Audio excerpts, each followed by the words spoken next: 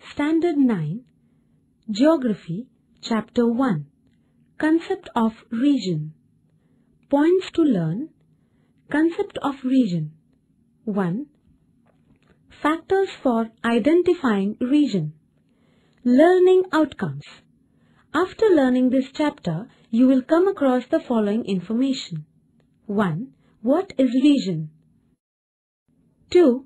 What is a natural factor? 3. What is an economic factor? 4. How is a region identified? 5. Location and extent of Maharashtra. 6. Maps providing regional information. Concept of region. So far in different classes, we have studied various regions.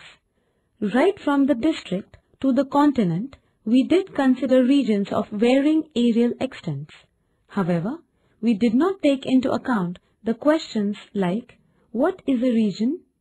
How does it come into existence? Or how is it perceived? On what basis the regions are defined? In this class, we are going to do precisely the same. For that, we shall first try to understand the concept of region. Answer to the question, what is region, can be given in simple words as follows. It is a small portion of a vast area. Of course, this answer is not the definition of a region. There is neither any limit on how vast an area should be, nor there is any limit on how small the part can be. At times, we find certain portion of an area stands out as a distinct part from the rest of the area. This distinctiveness of the portion may be due to its affluence or due to some issue, but we realize that it is different from the rest. Different parts of a vast area are studied with respect to their characteristics, and we identify certain parts to be having some common characteristics. Such parts having common characteristics are then called regions. These characteristics can be physical, cultural, social, economic, etc. If we find that some portion of an area has greater relief, then we may call such an area as mountainous or hilly region. If in some parts we find dense growth of trees, we may call it as forest region. Heavy, greater relief on densely growing trees becomes the common factor of that portion of the area. Such units stand out distinctively and hence we identify them as region. In fact, regions get identified due to the common characteristics. Mountainous region or forest region are the regions based on the physical characteristics. Though it is not necessary that all the regions are based on physical characteristics. The regions based on socio-economic and cultural aspect are largely influenced by a variety of factors such as the people residing in the area, the manner in which they have adjusted to the physical conditions, the way they utilize natural resources, etc. Besides these, for the ease of administration, areas are divided into suitable regions. Such regions are called administrative regions. When an area is taken into consideration as a region, following things are expected to be present with reference to that region. 1. At least one or more characteristic has to be common. 2nd, regional contiguity. 3rd, common regional personality. 4th, similarity. 1. Concept of region. In this class, we are going to study the regional geography of Maharashtra. While doing so, we shall be discussing physical, economic, social, and cultural aspects and try to understand the conditions as they exist in different parts of the state. However, Before doing so, it is necessary to get information about Maharashtra with reference to its location, extent as well as the administrative divisions of the state. Maharashtra, location and extent. Maharashtra state came into existence on 1st May 1960. Maharashtra is known to be a progressive state of our nation.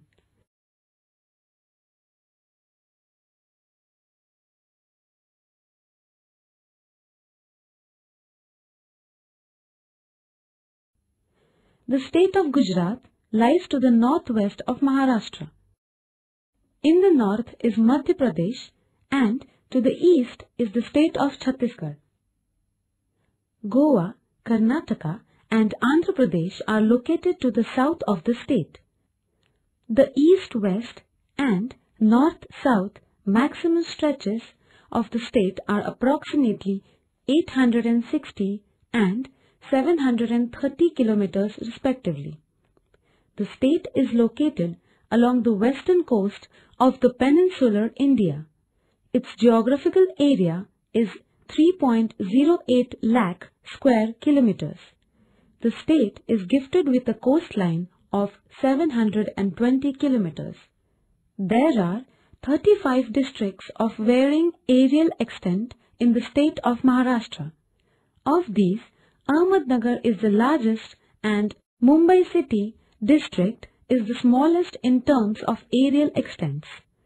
For administrative purpose, the districts are divided into smaller units and these are called talukas.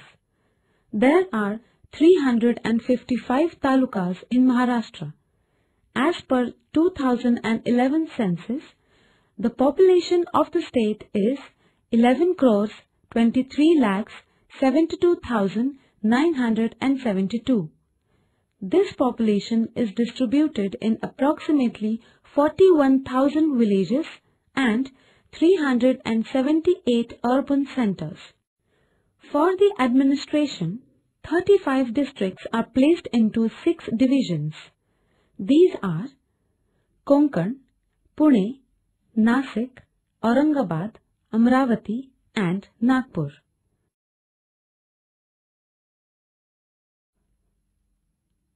Factors for identifying regions. Regions are identified on the basis of one or multiple factors. Physical, economic, social, cultural, etc. are the groups of geographical factors. On the basis of these factors, regions can be identified considering a single factor on their combinations. There are many factors in each of the group mentioned above. Maharashtra state has a vast areal extent. Moreover, there is a considerable diversity in the physical setting of different parts in the state. The physical setting influences a number of factors. Hence, from Sindhudurg to Gadchiroli or from Nandurbar to Nanded, we find distinctions in the different parts of the state. Let us see how different regions can be identified on the basis of physical, economic and social factors. Thus, you may have realized how the regions can be identified on the basis of information on various factors. The process of identification of regions is called regionalization. So far, we have seen the regions that are identified on the basis of single factor. However, identification of region is quite a complex process. At times, we have to take into account large number of factors for regionalization. The identification of regions is an essential and basic exercise of planning process. This helps the planner to plan the developmental strategies.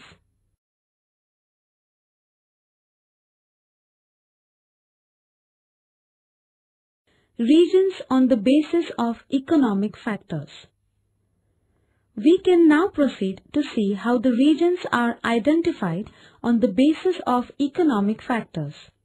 In this case also, we shall take a single factor into consideration for identifying the regions.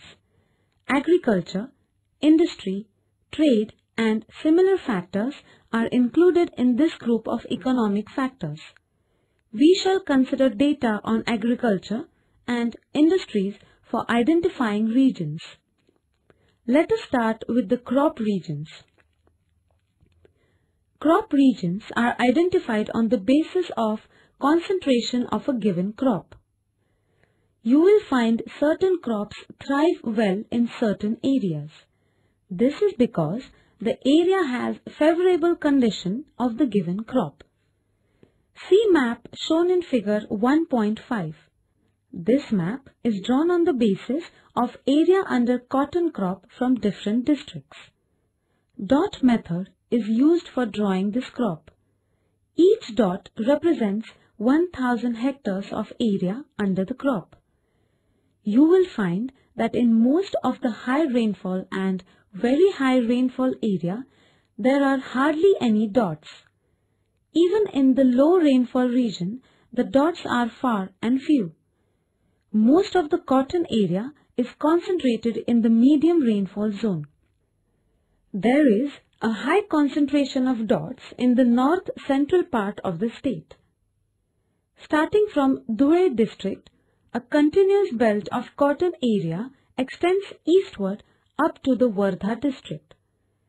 The belt further continues towards south to cover most of the eastern districts of Aurangabad division up to Nanded district.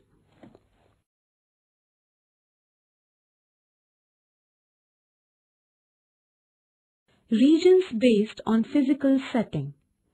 See the map of Maharashtra depicting the physiography and drainage given in the figure 1.3. The map is drawn on the basis of elevation data using hill shade method. The height is shown by different color tints from green to dark brown. Physiographic regions of an area are identified on the basis of factors like height, relief, slope, rock type, etc. The Konkan along the west coast stands out as distinct physiographic region due to its westward slope, low height, and easily identifiable boundaries in the form of the coastline in the west and the Western Ghat escarpment in the east.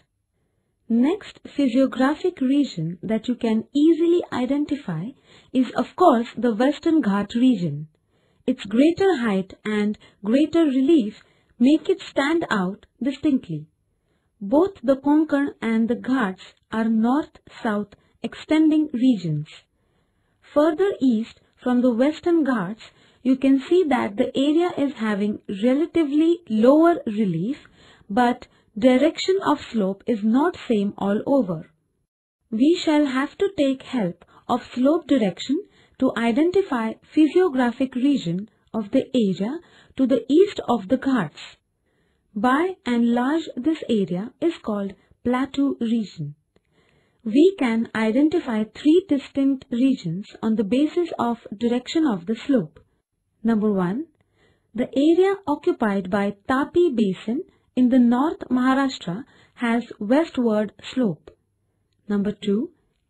Similarly, the area occupied by Wardha Wine Ganga, option Wardha Vai Ganga, basins slopes in north-south direction.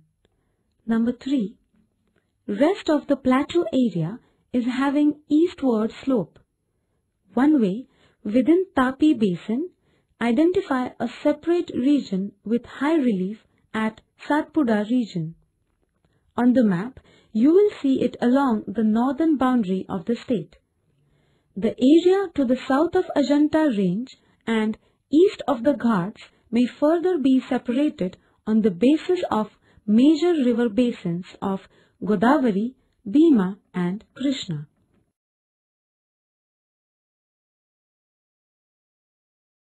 For identifying the physiographic regions, we have mainly used three factors like height, relief, and direction of slope.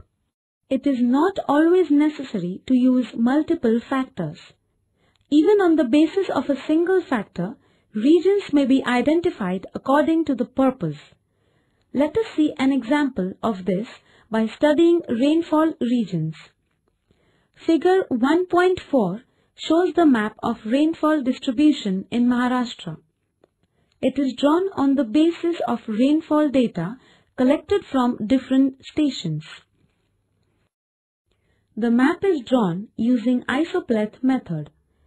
The rainfall amount is represented on the map with the help of isoheights. Option with the help of isoheights. These are the lines joining places of equal rainfall. The area between certain isolines are colored with different shades of blue. Conventionally, blue color is always used to represent water. In the map, you will find 4 regions having very high, high, medium, and low rainfall. Areas having rainfall more than 3000 mm are appearing as isolated patches in the Western Ghat region. These form the region of very high rainfall. The area between 1000 mm and 3000 mm is called as region of high rainfall. This region is spread in 2 different parts of the state. In the west, most of the Konkan area and the Ghat area falls in this category. In the east, most of the portion of Wardha-Vaiganga basin forms the part of this category of high rainfall. The medium rainfall region is defined by 700 mm and 1000 mm isoheights. The region of low rainfall is defined by isoheight of 700 mm. All the area where the rainfall is less than 700 mm falls in this category. If you observe closely, you will find the region of low rainfall is roughly parallel to the Ghats and extends in north-south direction. It is because the low rainfall zone in the state is actually the rainfall shadow area of the Ghats.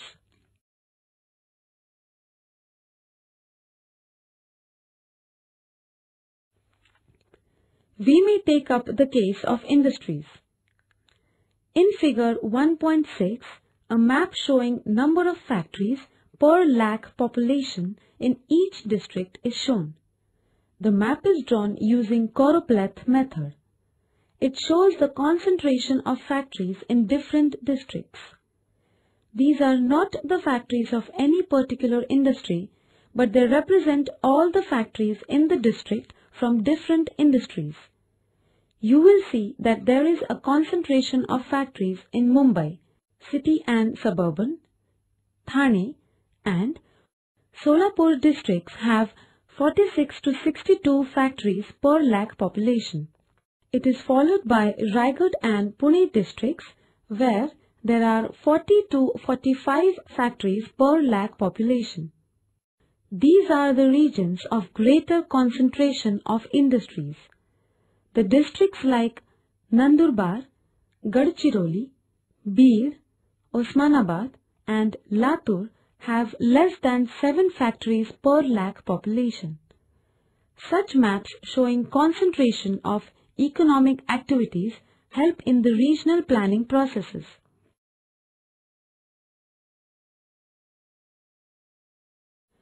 Boundaries of regions. Boundaries of the land areas possessed by an individual or nations are in the form of thin boundary lines. These are precisely demarcated on map as well as on the ground. These boundaries and boundaries of geographical regions differ considerably. Changes in most of the geographical factors take place in gradual manner in the form of transition.